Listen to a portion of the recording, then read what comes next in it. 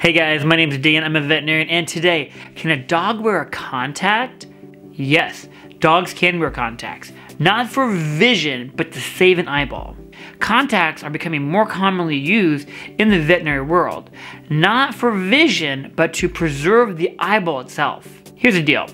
Doggies hurt their eyes a lot. They explore their world with their face. They jam their face into a bush.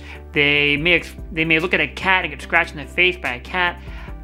Doggies and trauma to their eyeballs happens a lot. So as a veterinarian, I'm going to treat the eyeball. I'm gonna stain it to make sure that there's an ulcer on the eye.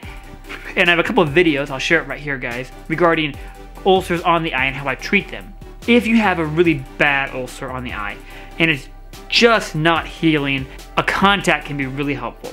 What a contact does is when you put that contact on the eyeball, the contact allows for moisture to not be lost with the eye, and it also allows for the corneal epithelium, the tissue on top of the cornea, to grow across without being impaired by dryness and eyelids and everything else that wants to slow down the eye from healing.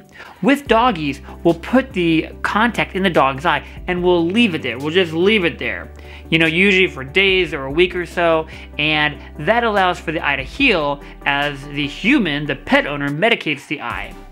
And this eliminates a lot of older methods of, a third eyelid flap to hide the eye. Because the goal is, we want to hide the eye, we want to moisturize the eye, we want to medicate the eye, and we don't want the eye to experience additional dryness and trauma from the outside world. And that's why doggies can wear a contact. I must say, as a veterinarian, I love the idea because I think things heal quicker and better, and it's really fun to pop a contact in a dog's eye and just see it to heal so quickly. If this leveled up your knowledge, guys, like and subscribe. I really appreciate it. Please comment if you have any experience with contacts with your doggy. And you guys have a great week. And I hope your dogs and cats are happy and healthy. And I hope you are too. Take care.